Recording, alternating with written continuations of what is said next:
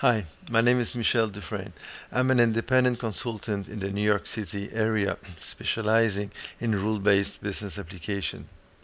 This is a three-part series in which I describe how we can use the semantic web technology for specifying the domain model of a rule-based application. In part one, I talked about how we can use the web ontology language as a modeling language for specifying the domain model. In part two, I talked how we could bring together the description logic formalism with the logic programs formalism in order to write rules on top of ontologies. In part three, I use this as a foundation to build a model-driven architecture for building the business applications. The web ontology language is a W3C standard that builds on top of RDF and RDF schema and add more vocabulary for describing classes and their properties. OWL come in three flavors. There's OWL Lite, OWL DL, which stands for description logic, and OWL Full. OWL DL is of particular interest because it is based on description logic. This provides maximum expressiveness while ensuring that all logical deduction can be computed. A class describes the set of individuals with common characteristics. A subclass corresponds to a subset of the parent class. For example, if you have a class that is defined as the set of all of the individuals for which a property A equals 5 and a property B has any value, then a subclass in description logic can be defined as the subset of those of this set for which all the individual has a value of b equal 2. The subclass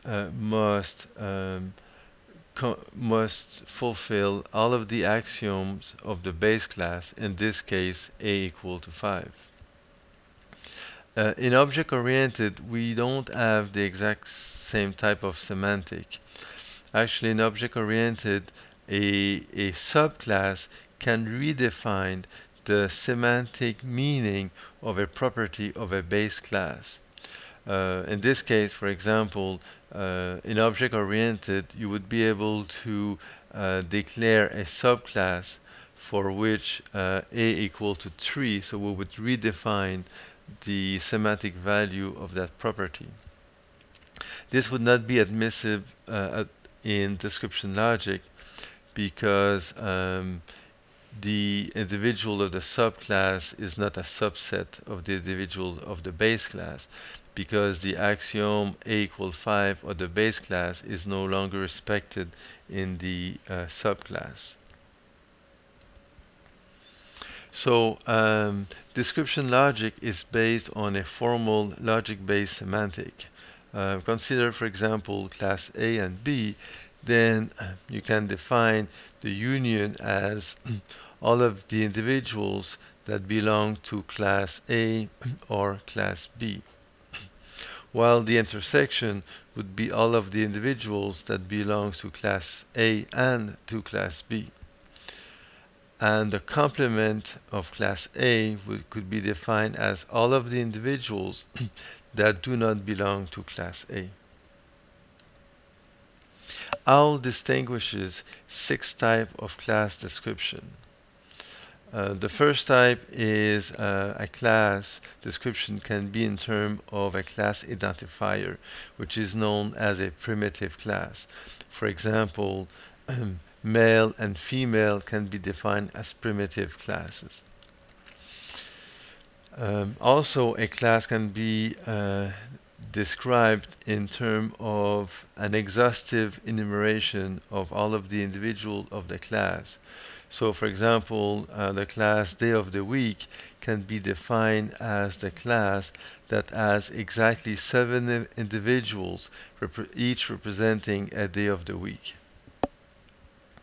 Also, a class description can take the form of a property restriction, either on the value of the property in the form of an existential property restriction, which means that there exists at least one property with a specific value or a value of a specific type.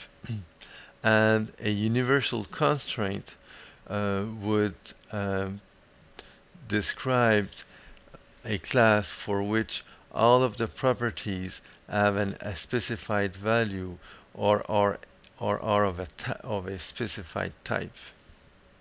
Also, property restriction can be on the cardinality of the relationship between two classes. So it could be in terms of a maximum cardinality, a minimum cardinality, or a specified cardinality. Also, a class description can be in terms of the intersection of two other classes.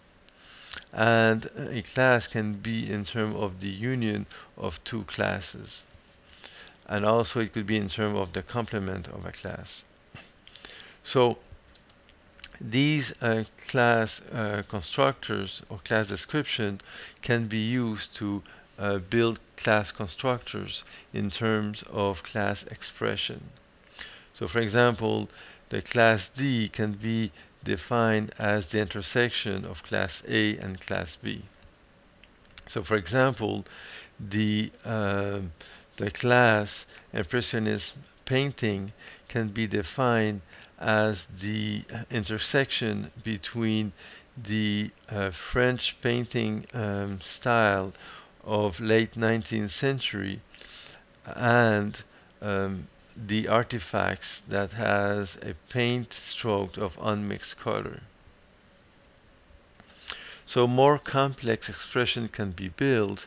For example, we could define that an Impressionism art collector is defined as the intersection between a art collector and all of the individual for which there exists at least one artifact of type Impressionism painting. And as we just saw on the slide before, Impressionist painting is defined as the intersection of two classes.